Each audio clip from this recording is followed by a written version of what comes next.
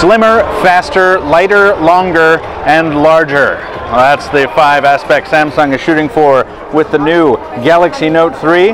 We're going to see how well they've accomplished that in a brief hands-on. Michael Fisher with Pocket Now. Let's get to it. So the deal with the Galaxy Note 3, and this is a flip cover. This is the new version of the S-View cover here, which we'll show you in a bit.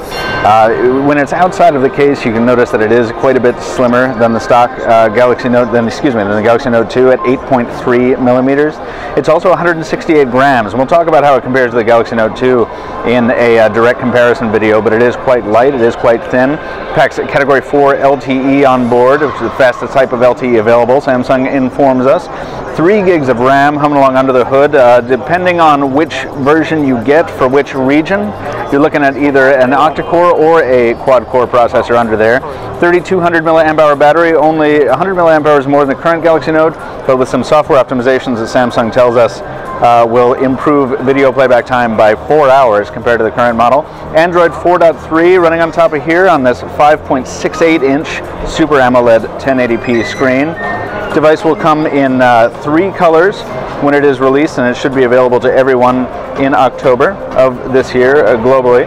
It comes in 3 colors. Covers come in 9 colors. There's a whole bunch of new software features as well, if we can kind of demonstrate here.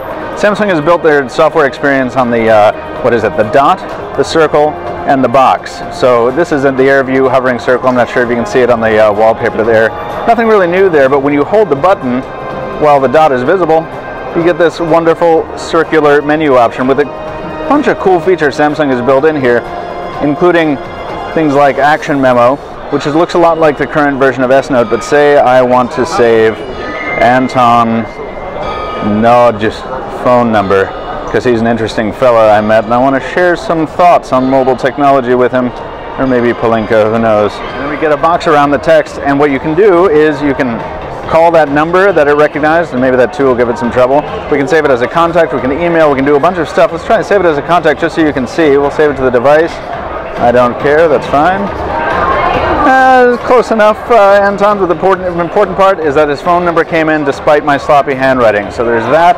Samsung is also focused on reinventing its multitasking approach to a degree. So if you bring up the circle again, you select pen window. You can draw a window.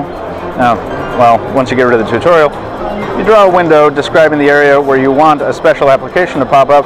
You can choose from a limited number of applications, but say you want a calculator to overlap a text message or an IM conversation you're having. You can have that. It's in a little pop-up window which we're familiar with.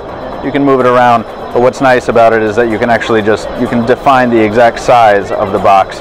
Just some added customization that may really enhance the look and feel of the multitasking experience on this device. Multitasking itself is also still here in the traditional fashion we're used to.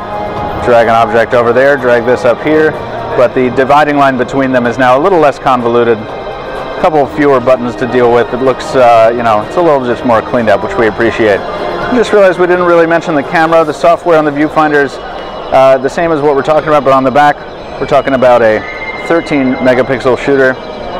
Samsung has improved the flash to a certain degree. It is it can shoot 1080p video at 60 FPS, which is really cool if you want to slow down your footage and get some of that really smooth, high-speed action going on. There's also high CRI flash for low-light environments, and of course the crown jewel of this is unfortunately not going to be included on every Galaxy Note 3 model, but some models will support 4K recording in addition to 1080p on that 13 megapixel camera. And in addition to that, we've got ultra high quality audio. We have various other software enhancements, hardware enhancements. We're going to take a very long look at this, folks, but this is just a quick look, such as it is. Quick might be stretching the term. The Samsung Galaxy Note 3 from IFA here in Berlin. Anton's behind the camera. Once again, I'm Michael Fisher with Pocket Now. Stay tuned for much more as we explore this device and others here at IFA.